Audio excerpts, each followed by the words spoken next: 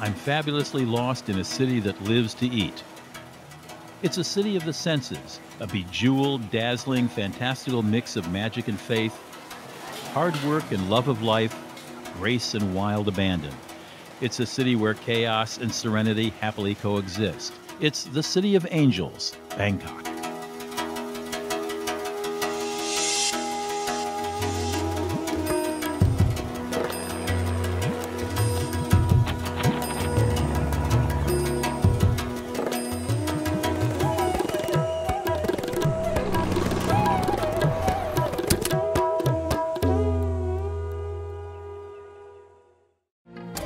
Maybe it's all the color that makes Bangkok such a pleasure.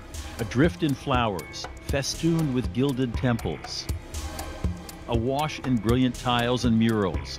And brimming with eye-popping food, Bangkok is a sensory feast.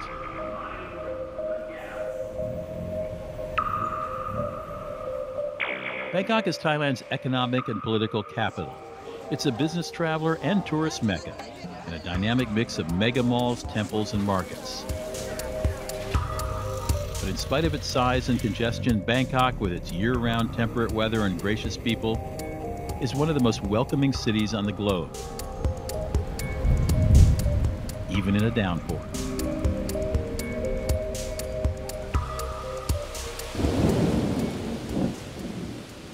I'm here in Chinatown looking for my good friend and Washington, D.C. restaurateur Daisuke Utagawa.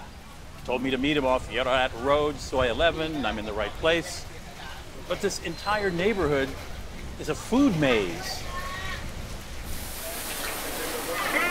I can tell we'll be here half the night. There are food stalls everywhere on and around Yaowarat Road in Bangkok's Chinatown. Flaming woks light up the night, and a little rain doesn't dampen anybody's spirits. Bangkok's a capital that loves to eat. Its 9 million plus inhabitants comb the streets searching for the best food. It's a national pastime. Ah, yes, street food for breakfast, I see. Of course. I mean, nobody really cooks in Bangkok. Right. I mean, it's like everything is inside is outside. Plus, you got this variety. It's probably cheaper to buy food outside than getting all the ingredients and cooking it yourself. Plus, you don't have to heat up your apartment with all that heat. What do we got here? Well, this is crispy pork bellies. Oh, crispy pork belly. I think this is what's called larb gai. That's gai. also pork. Oh, look at that. That's a stuffed bitter melon. That's probably stuffed with chicken. Liver. Fish at the end? Yeah, it's and a whole fried fish. chicken. Fried I can chicken. recognize fried chicken. It's true. Bangkok is inside out. The kitchens are on the street, and the whole city is one big dining room. It's so much more fun to eat when you can pick your dish and have it cooked right up before your eyes. And it's all done with great care and skill. Bangkok is a young city. Founded in 1782, it began as a swampy backwater in the delta of the mighty Chao Phraya River. Thailand itself is young. The official history usually dates from 1238, when a capital was established at Sukhothai in northern Thailand. A little more than 100 years later, the capital changed to Ayutthaya. That city lasted about 400 years before being sacked and looted by a Burmese army. Bangkok was founded a short time later. What's more fun than winning the lottery? Anyone can participate in the government lottery, and just about everybody does. People hunt for lucky numbers in shrines, in dreams, on license plates and patterns. At the temple Wat Mahabut, people rub oil into the trunk of a sacred tree to discover numbers to play. Luck and magic go back centuries here. Before Buddhism arrived from India, people practiced animism, worshiping spirits and objects. In Bangkok, most buildings have spirit houses where people make offerings to avoid misfortune by keeping spirits housed and happy. Sometimes you'll see an open soft drink with a straw left for the spirits. In this city, Buddhism, magic, animism, and Hinduism all mingle to create a unique faith. Life along the Klongs gives a glimpse into a calmer, more traditional way of life.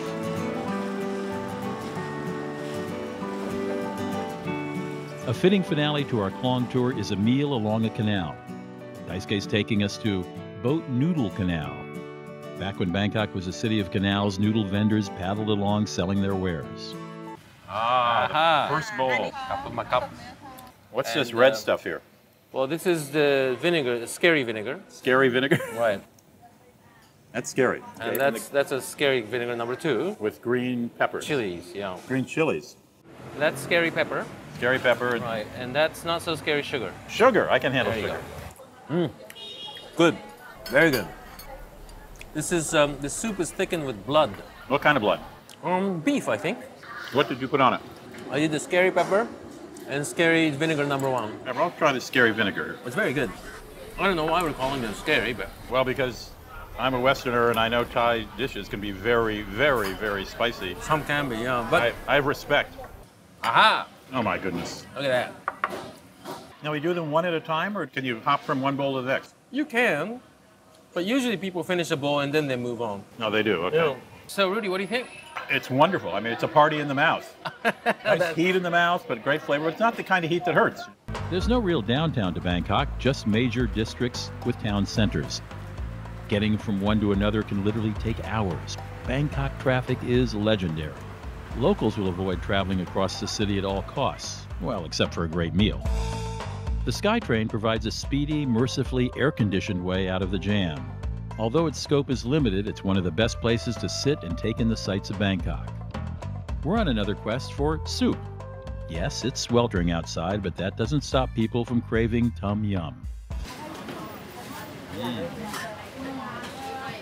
So what do we got here? Well, so we've got, these are fish balls, fried fish balls. Obviously, this is the small shrimp. They're fried, it's crunchy, and you can Tiny shrimp dip fried. those in here. And this is a vegetable called sayate, and these are really sweet. Here it comes. Tom yum chung. Kapun kap. This is the tom yum. This is a tom yum. And you see these things sort of floating about? That's that extra ingredients they put. It's the inside of the head, and they put extra of that. Head of That's the, where- head of the freshwater shrimp. Right. Okay. And that's where all the flavor is. Now, For short trips and for some sanook, tuk-tuks are the way to go. Many are adorned with garlands, offerings to Mei Yan Nan, the goddess of journeys.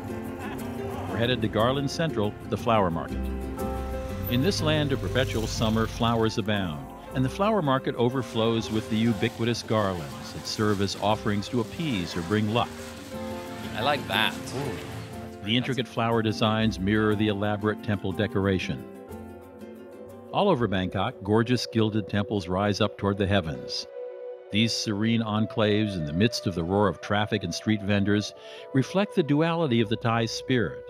The contemplative interiors are hushed and solemn, while the temple exteriors burst with color and gold and effervescent energy. These temples often illustrate the uniquely Thai intersection of Buddhism and Hinduism. Buddhism may preach letting go of desires, but that doesn't stop people from pursuing the pleasures of life. Food, of course, and shopping. Mega malls abound in Bangkok. Look at this. I mean, I love this town. This is exactly my kind of town. You know, why eat 3 big meals when you can eat often, just well? It's a shopping mall. I mean, this is a food court. What is this stuff here? Fried That's fried liver back there. fried liver. I've never had fried liver. Pork bone, Pork bone. bought it. Fish Fish oh my cake. God, look at that. Fish. This is like a high-end food court, and you have this street food almost, right? Food has a special place in Buddhist ritual as well. In Thailand, young men are encouraged to spend at least a few months in the monkhood as a kind of rite of passage. Doing so ensures merit or spiritual points, good karma for the next life. Merit is also had by giving alms to monks. Every morning, many people deliver food and receive a blessing in return. Yes, so actually Pad Thai in Thailand is starting from around World War II. As a result of a government decision, an issue, a promotion. Yeah, promoted it because we have the economic problem and the rice is very expensive. But the rice noodle is made from the broken rice, so that's why it's cheaper. Okay, so broken rice could be used to any rice, any Right. form of rice or any Right. shape of rice. And these are still rice noodles today. Yes, this is the authentic Pad Thai. And because of our restaurant have the long history, so we starting from my grandmother-in-law generation. That is, for right now, it's like 77 years already. 77 years. Yes, already. And we also use the tradition way to cook the Thai food. Right. Because we use a charcoal stove. The charcoal. Right, Very right. interesting, yeah. It give us like the special flavor, special smell. And that is the way that we preserve the traditional Thai cooking method. If I were to use one word to describe the Thai people, I would choose graceful. Not just in movement, but full of grace. Just watching the greeting between people, the Y, or swift slight bow, speaks volumes about the respect people show each other. And everywhere, Sanuk abounds. Lots of the dishes that Daisuke and I have devoured have their roots in Chinese cooking. It's no surprise. Thailand has the largest ethnic Chinese community in Southeast Asia. Chinese traders came to Siam early on and became the merchant class. They assimilated and intermarried. In fact, many Chinese Thai no longer are able to speak Chinese.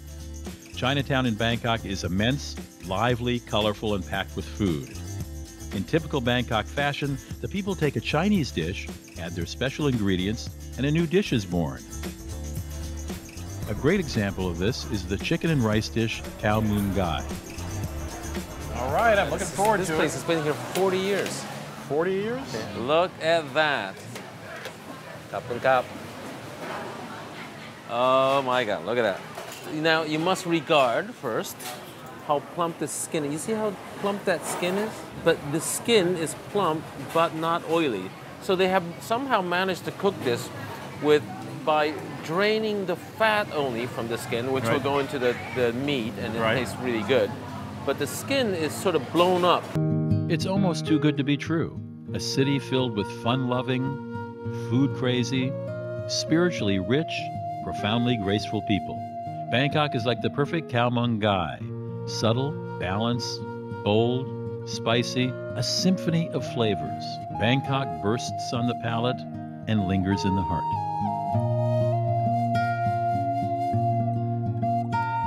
We end our journey as we began it, on the street in search of more food, in yet another corner of the enormous dining room called Bangkok.